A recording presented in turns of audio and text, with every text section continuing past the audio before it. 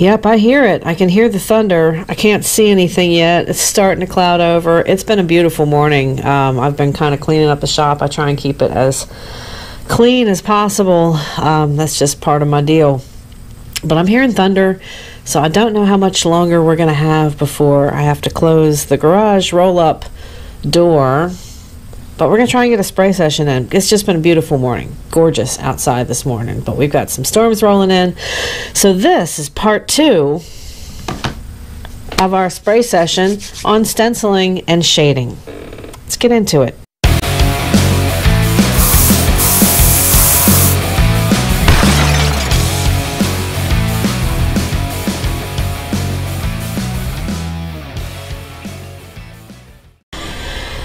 Alright, so I've got this Rapala here, and it's a large one. It's part of a 7-piece order from Musky Niche. These things are really cool, and if you were with us last time, you saw that I was doing a little bit of shading with a bit of mesh and netting. We're going to recreate pretty much the same thing. I've got some black loaded in the chamber, and I may not have enough because I was doing another little project here, but we're just going to use a little bit of mesh. And the only reason I'm meshing, because this is a chrome Rapala, it's a chrome perch, but I want to give a little bit of pop to this. Once we're finished with it, I kind of want just a little hint of color to come through, which traditionally on the pattern that I'm about to show you what we're going to be doing today, it wouldn't be. It would be as muted as possible, but that's only if it's on like a military uniform. So I figured, since I get creative integrity to kind of do my own thing on a couple of these yeah, the storms are flaring up. I don't know how much longer we're gonna have before I've got like lightning on top of me. When I get creative integrity and somebody's like, do your own thing on one of these, I always try and think out of the box. But everybody's been asking for shad patterns lately. But when I think about shad, it's like shad patterns, and they've been done to death. You've had Tennessee shad, and the gizzard shad, and the threadfin shad, and the shad, and the shad, and the shad, and the shad, and the shad. So today, I figured, well, let's just kind of switch it up a little bit. I'm going to do a muted camo pattern shad. Like a digital camo shad, and the type of camouflaging you would see on like the urban or the snow. It's not like the field camo. It's more drilled down and like digital pixelized camo. So we're gonna start with some basic black on top of chrome, and again, the only reason that I'm doing chrome underneath and showing that is to kind of make it pop for the fish. So because this is going to get thrown, at least it better. I'm really hoping that it gets thrown. Don't just wall hang it. That these I spray these things for you guys to catch fish on them. But I'm going to get this dry off camera, then we're going to come back, unwrap it, and start running that digital camo pattern with some shading techniques that we learned in part 1. Keep set. This is now dry, and the only, like I said, the only purpose of meshing this thing at all was just to add a little bit of pop off that chrome that's underneath of it in a couple of different colors.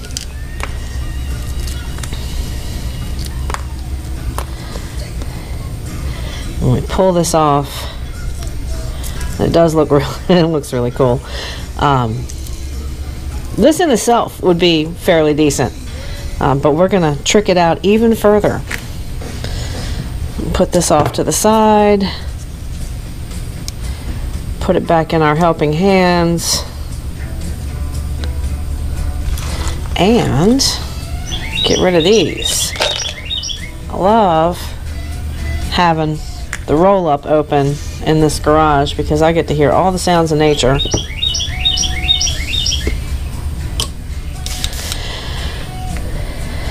Now we're gonna come over the top and give it a little bit darker of a back.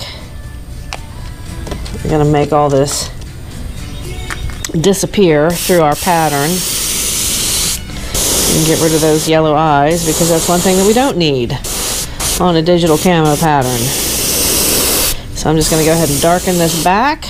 This almost looks like kind of a hot tuna pattern that I used to do, although there's a lot more undercurrent that goes on where you can actually see the colors better when I'm doing that pattern. So we're going to incorporate a couple of different stencils right on top of this in a couple of different key colors. And because we have a dark background, we're going to be using lighter colors today. So we're going to go with our whites. Not pearlized yellow, I want just a standard golden. Pull these off to the side here.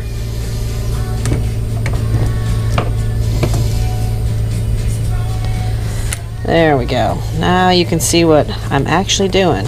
Put that one back here. Now the first thing that I'm going to come in and do is lay down some basics. And I'm going to lay it down in the most opposite color to black. Obviously that is white. I'm running fairly high pressure just to get some of this stuff down. And I'm randomizing where I'm throwing this. The whole premise of this is to make it random like a camo pattern would be, to kind of blend in with other things. So we're just going to get this down here, and I'm going to remember that the scales always go towards the back here, and just add in a few of these random scaling patterns. There's that thunder, kids. Cue up AC/DC.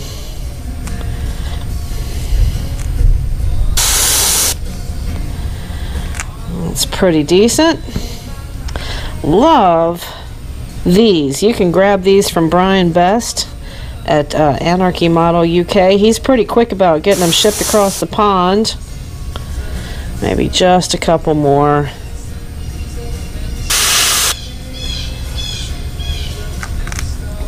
Just kind of give that overall look to it. And maybe one on the chest.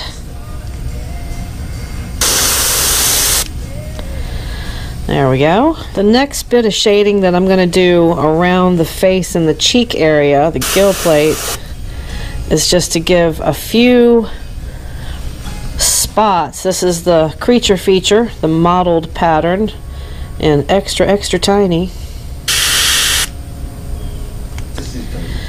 And then kind of run through a couple areas that may not have them.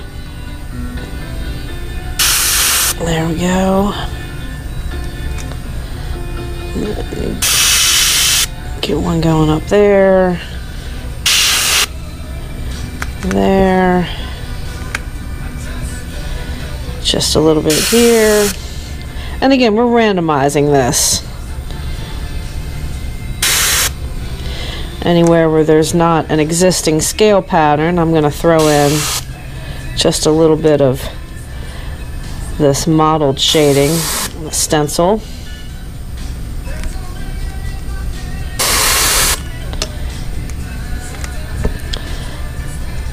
And the whole purpose of this is to do something completely different that not everybody else is doing, and that's one of the things that I try and ask of you. It's not a huge ask, but try and be original and creative in your patterns. Think outside the box. Think about stuff that you don't normally see, especially if you're laying it down on a proven bait.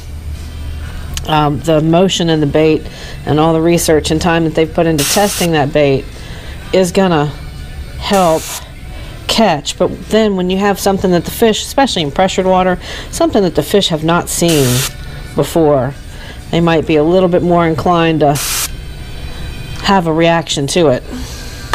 I've loaded in just a little bit of Wicked Golden to this pattern, and what I'm going to do is just gently, and no, it's not reduced. You guys ask that a lot.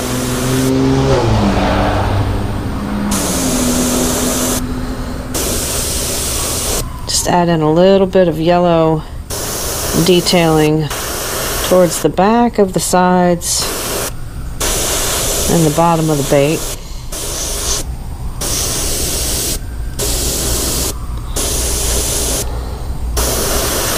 And as you can see, this is translating pretty well, because you can still see the dark background behind it, which is intentional, but you can also see just the hint of yellow that we're adding in. It really just kind of disappears onto that black, which is the whole idea.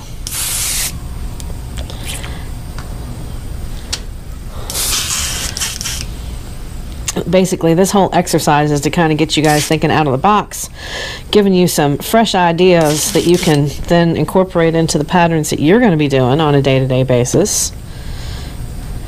We're going to add, now this is a mix, it's transparent. I started with Wicked Apple Green. I then incorporated some transparent gray, a little bit of silver, pearl silver,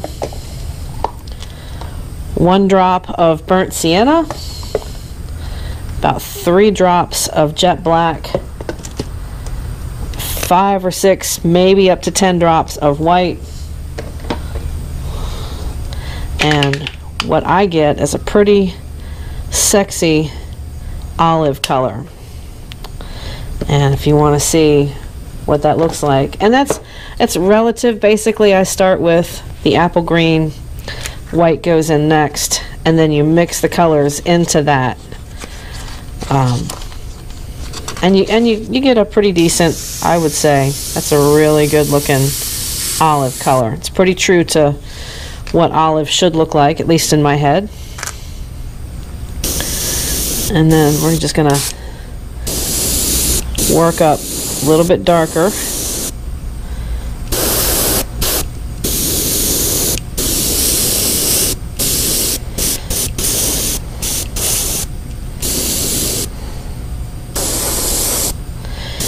Just a few spots there. Push that out, and then I'm going to go moss green, and that's going to be extremely randomized. And with the moss green, let's see here, gotta get it back. A lot of people ask how I organize stuff.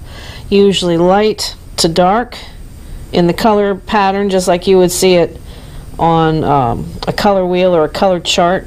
I have a few of these color charts plastered to the wall, also in the catalogs that I've just pulled pictures out of and offline. You can get, like, if you look at their catalogs, Bomber has a good catalog, Storm for Wiggleworts has got a really good catalog. They've got some of the vintage stuff in there as well, so you can find them online. And then we're just going to come in, go a little darker and a little darker.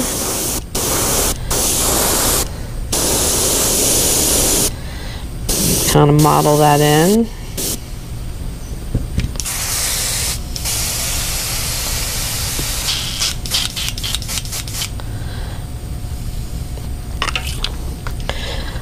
Throw that off.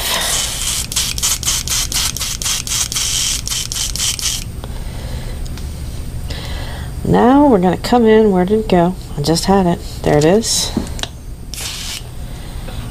With some of this black magenta, and that's going to give you some darker shading and darker scales, but you should still be able to recognize the scaling and the patterns that we've put onto that. So this is just for your shading benefit.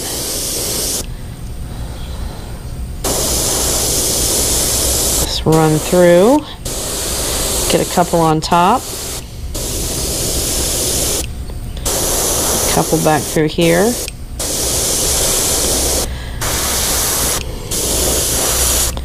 Just again, this is a randomized pattern. Doesn't need to be specific wherever you decide to put it. But the whole principle is to show you how to adapt different types of skills and patterns, change up something that you've seen a million times. Now before we put on our, and we're going to do a white shad dot on this, but before we put that on, I'm just kind of, I've got just a little bit of that schminky that I think so highly of, and I'm just going to kind of throw a little bit on the back of this, the nose of this, and a couple of places down the sides.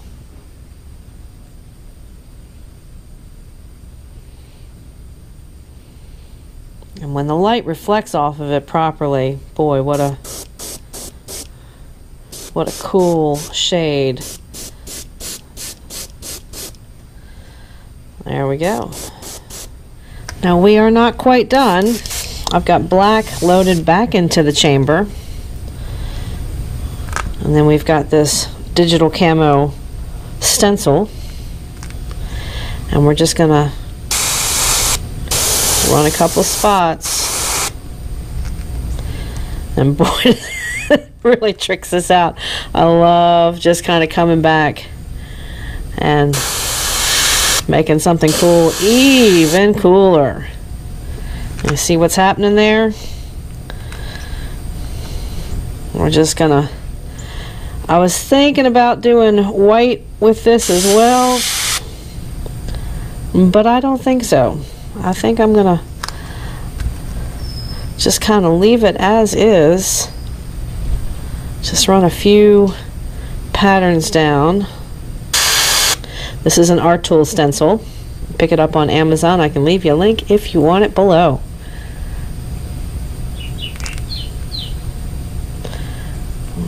Bring this up there.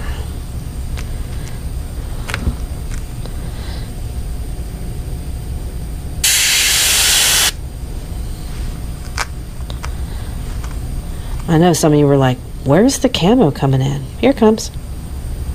There it is. And all we're doing is just kind of giving a general mask in a couple of spots all over this bait.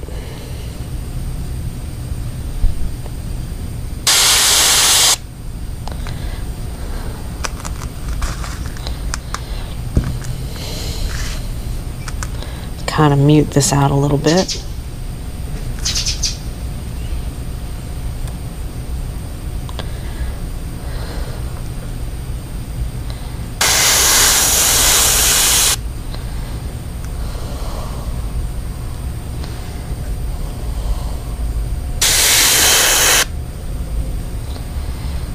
And it does look cool, folks.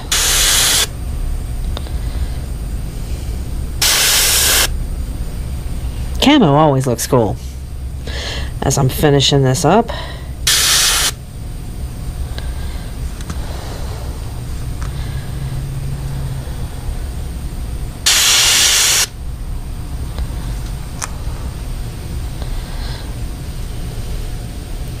drop just a little bit back here, maybe one more up here.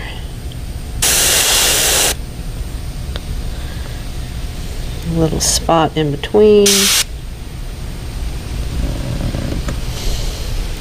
Get some of this on the belly area.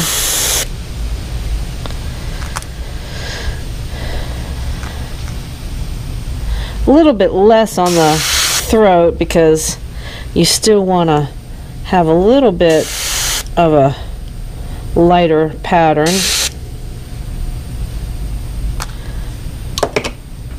Kind of dab this off as we go. I'm going to flip this around if I can do it to the other side here. Just finish this side off.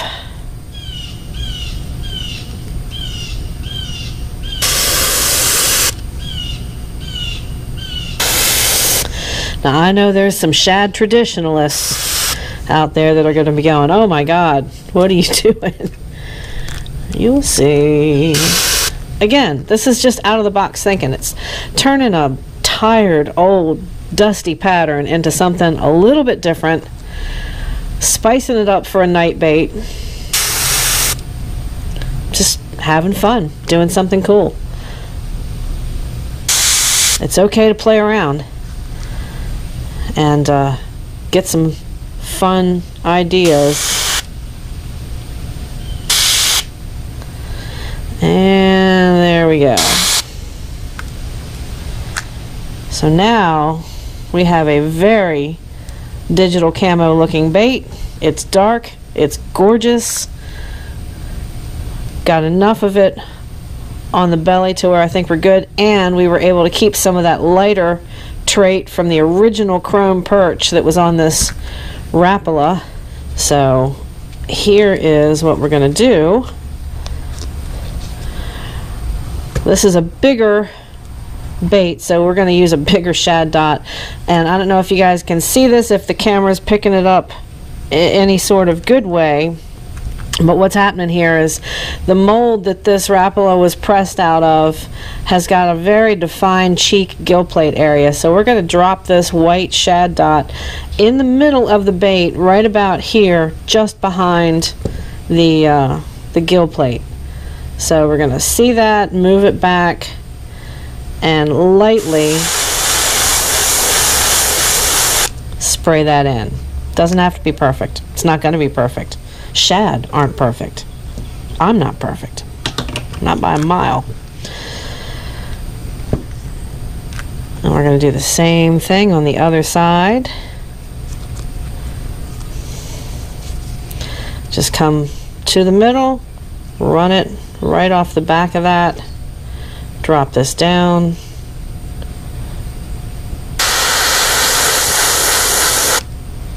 and there is our shad dot. Yeah, me too. You know, I'm thinking I almost like that better without, but we do kind of need a key in target bullseye on the side of this fish. I'm going to drop some eyes in now too, and I'm going to use the white in the chamber to lay down on top of the gold, or actually underneath the gold, and I'm just going to Q-tip that in. That's pretty much all they've done with the bait in Europe.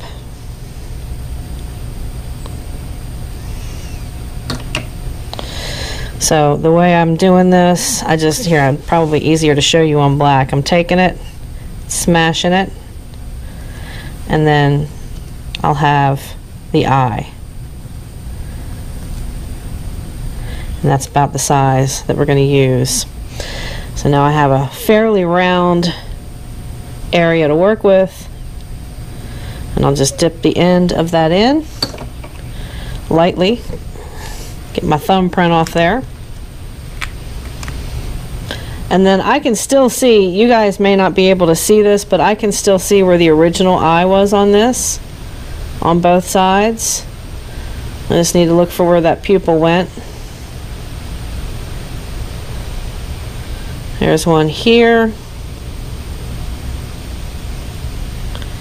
and one directly on the other side from it, right here. Get you guys in frame, sorry about that. Drop it down. Right there, actually.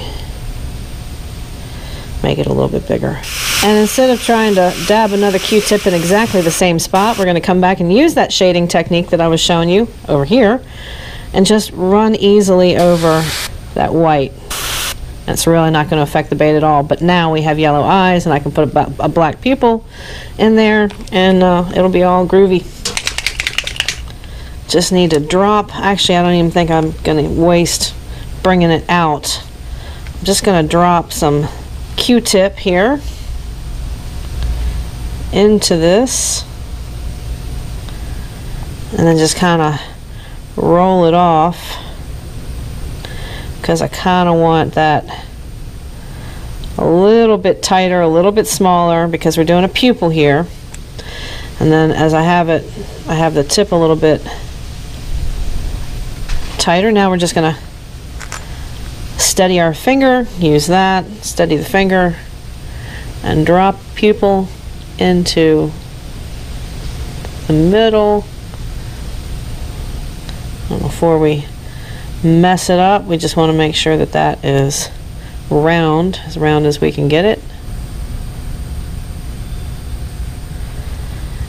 And then just come back, try and hit it in the same area on the other side. Use your finger to steady it and drop that pupil right onto that eye. I am going to show you the last part of this real quick. I've got the KBS out. We're going to pull, I've got everything heat set. I'm going to pull the tape off of this bill as quickly as I can because I've already pulled the saran wrap off of the lid from this. So this is obviously, it's been used before. This is an older Rapala.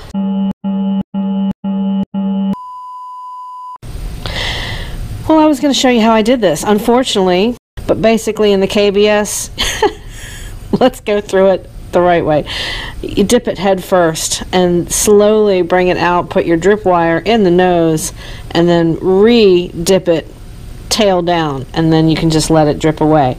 Because it's self-leveling, if you're a little bit low on your solution or your clear coat, because you're self-leveling with this clear coat, you're not going to see a line where you've dipped it twice. It's going to cover itself very easily.